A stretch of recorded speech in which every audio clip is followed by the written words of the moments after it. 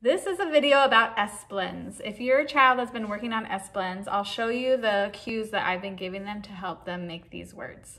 So you're gonna put your finger on your shoulder and run it all the way down while you make the snake sound. When you get to your hand, you're gonna say the rest of the word. Star, star.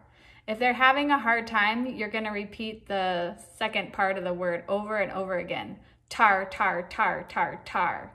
Then add that snake sound back on. Star. And repeat that with all the words on your word list.